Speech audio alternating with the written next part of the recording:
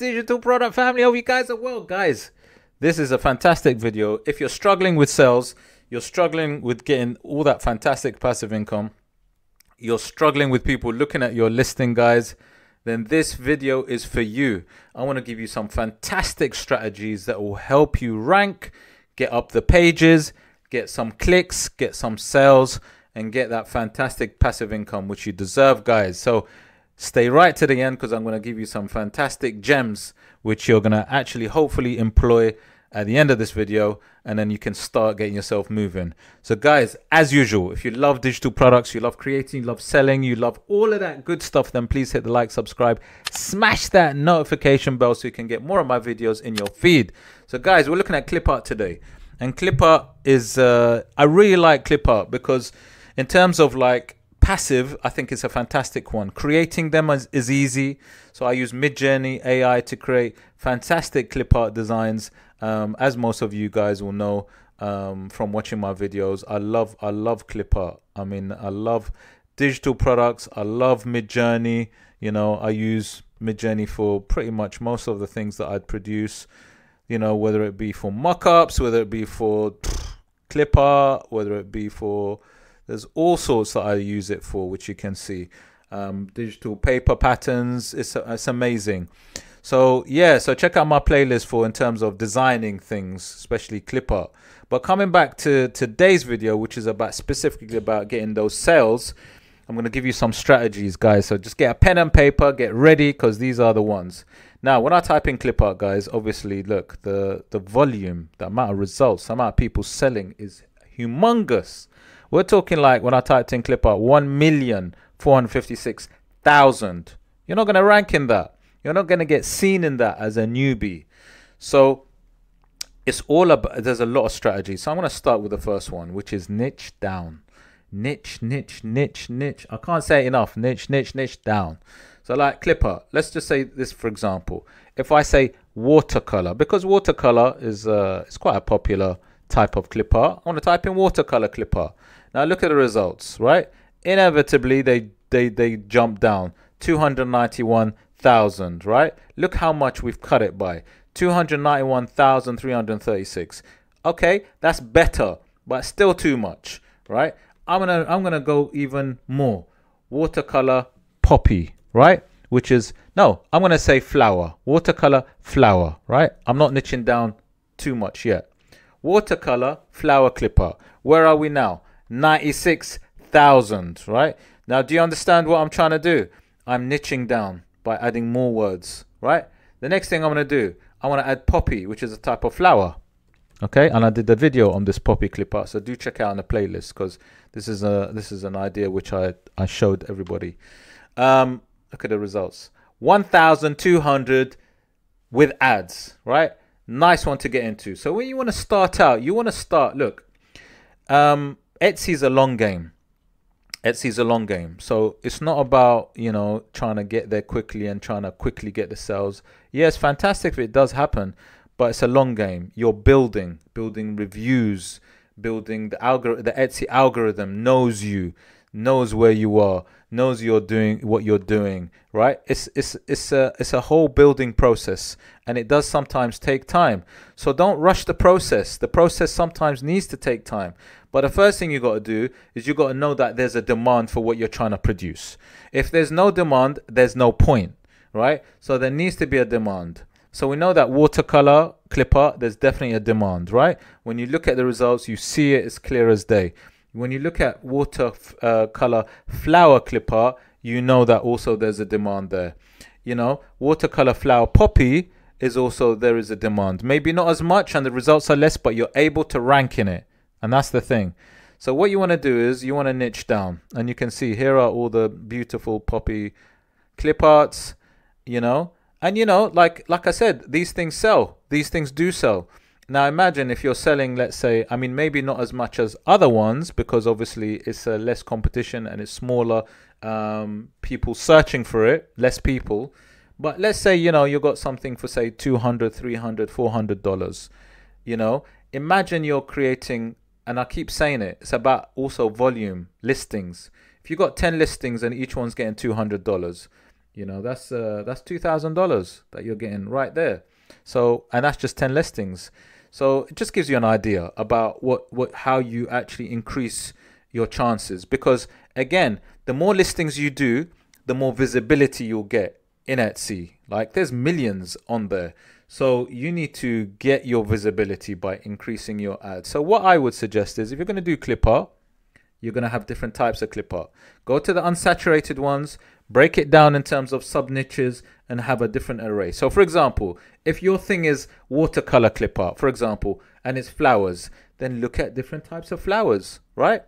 And then you also need to go in and niche down even further. Now, look, I'll give you an idea. I use EVERBEE, which is my sort of go-to SEO software, and it's necessary, right? And if you're going to sell properly, it's a science. So you need to be able to have an SEO software. EVERBEE is fantastic. Check out on the links in my description.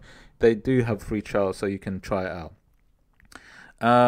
Now, let me see. If I just type in, right, clip art, right?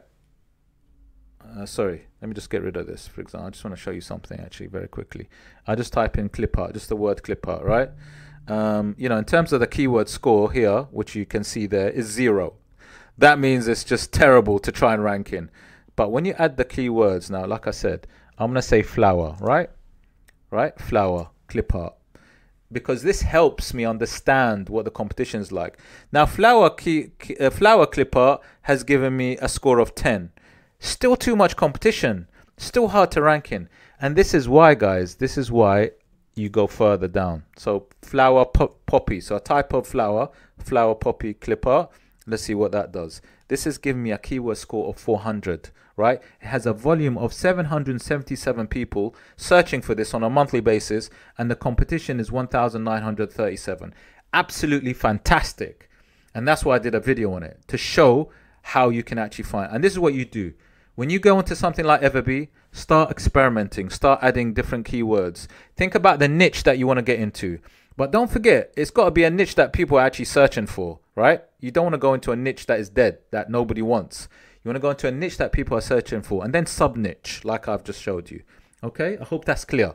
Okay, now let's give you some other ideas, right? People love bundles. Look, even on the title here, they've typed in bundle. People search for bundles. They actually search for bundles. So when you got a clip art bundle, and let's say a flower birth month, in this case, flower clip art bundle, that's what they're searching for. And funny enough, let me analyze the listing. So I'm using my software just to analyze the channel, the tags, sorry, the listing tags. So look, they've actually got a flower PNG bundle. People actually search for that, 1,140. So they have that in their title as a keyword. So remember, your keywords in the title are very important. And what they've done is they've got these tags, obviously, and they've got these some of these keywords which they're using in their title, right? So remember, the title, the description, and the tags, very important to have keywords there that you want to be able to rank for and be able to be visible for, okay? So remember that. But also at the same time, don't start kind of keyword stuffing. It doesn't work. You want to sound like a human. So in your description, when you're writing something, you want to sound like a human. You don't want to sound gibberish, like you're just stuffing it with keywords. So do try your best to make it sound natural, you know, because it goes a long way. So remember, look, I'm giving you all these strategies. I'm going along and giving you tips and strategies, right? Very important. The other thing is, which this seller is doing, it's about mock-ups. Now, when people look at the Etsy pages, they're just looking at the images. No one's going to read anything. They look at images and they look at price. Images and price, right? That's what's there. And it's so important. It's so important that your images, guys, speaks. And what I mean by speaks, it allows people to want to click on it. So, for example, you know, you might be looking at clip art, and then, you know, imagine you're scrolling down. You're looking at price, I'm looking at price, I'm looking at images. I'll see what captures my eye. So obviously you want something to capture the buyer. Put yourself in the customer's shoes. Let's say you're looking for a clip art. What's going to catch your eye? That's what you have to think about. So the mock-ups are so important. and the mock-ups have to reaffirm what you're thinking, right? Now, this is what I mean by reaffirm. You want to imagine where the clip art is going to look in your home. Maybe you want to use it as a wall art.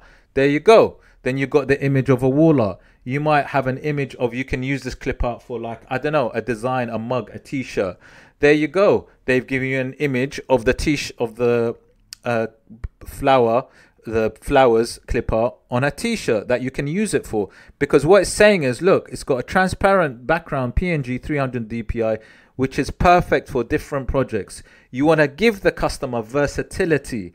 So yes, they might be looking for it, but if you're not versatile and they can't use it only for just like maybe putting it on a card, they might not buy it. So versatility, paint them the picture, visualize, give them the visual about how it's going to look in their home, how the wall art's going to be in a frame, how it's going to be on a t-shirt, guys. This is how you sell your product. Mock-ups are so important, right? It's so important. So make sure these mock-ups look good, look clear, and is exactly what they get, right? So when they purchase it, it looks like that, right? The quality of your designs have to be fantastic. Look at Midjourney. So I might use Midjourney, and then I might use something called an upscaler, right? I'll get the image, and then because it looks nice, but when it's bigger, it might not look nice. So I need to upscale it so that resolution is fantastic. And why is that so important? Because when the customer buys it, they want to be able to, when the customer buys it, they want to be able to have it on different things. So the quality has to be really, really good. So it's absolutely key, guys, right? Because that is how your reviews come in. Because when they buy it, then they see it. And if they see it and they like it and they love the quality, they love the delivery, they love the customer service, they will give you a fantastic review, guys. Okay? So remember, mock-ups, and make sure the quality of your product is what you say it is. Now, more tips, guys. Pricing. Get your pricing right. Okay? So many people go in and saying, yeah, I'm going to price it around, $7 because that seller who's got 20,000 reviews is selling like that. No. You can't do that. You can't compare yourself to one of them big sellers. You are a newbie, let's say. You have to start low. You know what I would always say? I would always say, if you can break even, that's cool, right at the beginning. I would keep it low, keep the price low. I would look at all the sellers and I would go below, just below, right? Just below. Because no matter what people say, people look at price, okay? People will definitely look at price. Now, like I said, this person sells, right? Is selling. So because they're selling, they've got quite a few reviews already, 315, I believe. And they've got loads of reviews for their shop, quite a few reviews. They're growing. But, look, 20 plus baskets. This looks good already. You're not going to have that when you're first starting out. So how are you going to get this? How are you going to get them through? How are you going to get them after they've looked at your mock-up and they see how versatile, how the quality looks good? How are you going to get them to the buy? Now, the title and the description and everything has helped to rank you somewhere, right?